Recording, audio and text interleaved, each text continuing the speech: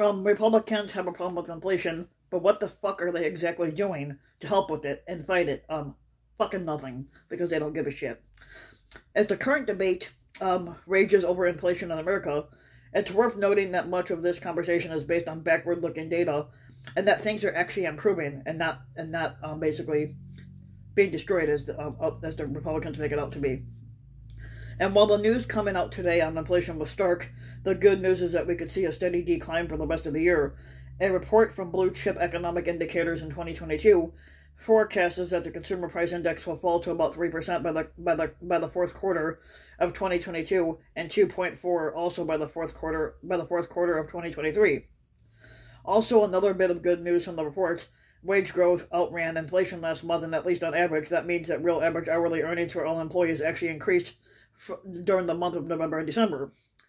Now, all things considered, this is looking like promising news, which one would think that Republicans would welcome, given how often they talk about the goddamn issue. But while they have relentlessly politicized this issue, Republicans have done nothing to fight it. If anything, they created this mess themselves with the irresponsible COVID-19 inaction. If Republicans are serious about fighting inflation, they would join Democrats in fighting the COVID-19 virus, ending the economic instability that it caused. And if they really want to help Americans lower costs, they would work with Democrats to pass the Build Back Better Act. Now, the current President Joe Biden has responded to the frustrations of the American people, vigorously fighting to bring down the inflation. He released oil from the Strategic Petroleum Reserve, and he has also worked to fix delays at the shipping ports, resulting in the supply chain issues. Now, finally, he has taken steps to lower the cost of meat for consumers. All of this was coupled with the policies in the Build Back Better Act, and once passed, it would have driven down costs for all of Americans once it was passed. These strategic actions have already resulted in the prices of everything from gas and groceries to fall, a trend that is likely to continue up until next year. As I've noted here, in the past, the economy is booming. In just 11 months, the current President Biden has created nearly 6 million jobs. People are buying their houses, wages are up, home values are up, personal debt is down, and perhaps most astonishingly, unemployment is back below the pre-pandemic level. All things are where we want them to be right now. No, they are not, but we must do more. But Republicans are not helping. If anything, they're making fucking things worse. And while Republicans love to talk game about inflation, they have done nothing to fight it. They also have no plan to fix it, like they ever would have. Their economic policies have actively contributed to the pain of working-class Americans.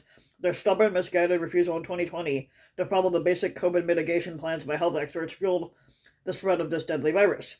Their failure to fight COVID in 2020 created the inflation we are currently experiencing today. As Craig Kirstner, who's the president of Destroyed Estate Planning and Wealth Advisors, recently told Forbes, for the past year and a half due to COVID, hardly anyone was spending money. Now that the economy is back open, people are spending and traveling, and as such, there is a bottleneck with every high demand. Our system isn't set up for this high demand level, so that causes inflation for the short term. And to be clear, inflation is occurring because our economy is growing at a historical rate. The American people have money because the Biden administration has invested in them. Americans are spending money, buying goods, and driving demand way beyond supply. Are Republicans who complain about inflation arguing that we should be slowing the growth of our economy and that American consumers should stop buying things? And how does that fucking make any sense? The Republicans' abysmal failure to fight COVID brought us to this inflation challenge. It was Republicans who let the coronavirus rage out of control, and they didn't follow basic protocols to fight the virus with all the tools at their disposal.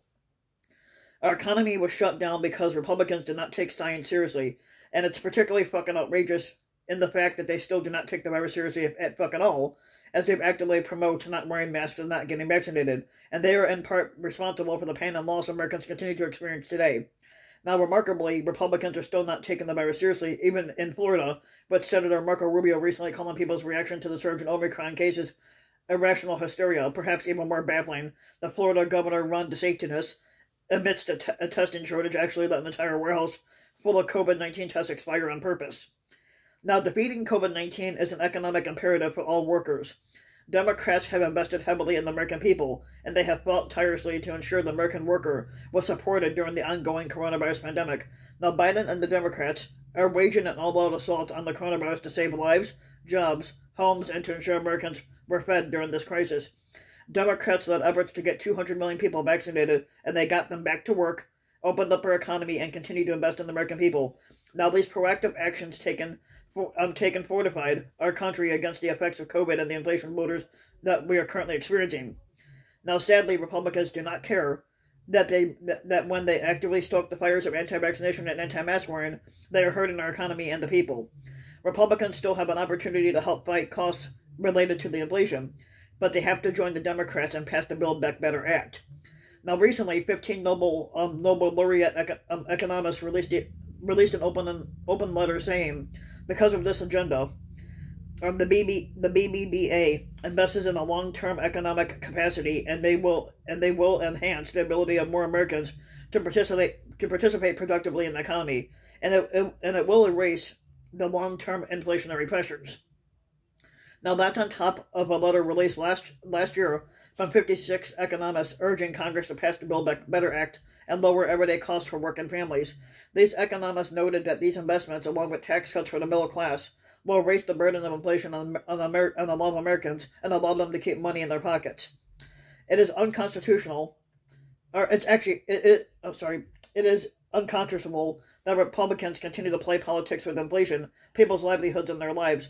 But Republicans have an opportunity to help relieve the economic pain of all Americans by passing the Build Back Better Act, and they are choosing not to, because they don't want to help people if they don't have to. The next year you hear a Republican complain about inflation, take a moment and remember two things. The reason that we are in this fucking mess is because of their economic policies, and their failure, and the Republicans' failure to fight COVID-19 created the inertia that led to higher prices for consumers that we're facing now. So if you like the video, give the video a like and subscribe to my channel, RBW King, and also hit the notification bell so that you'll be notified when the new video comes out, and thanks for listening.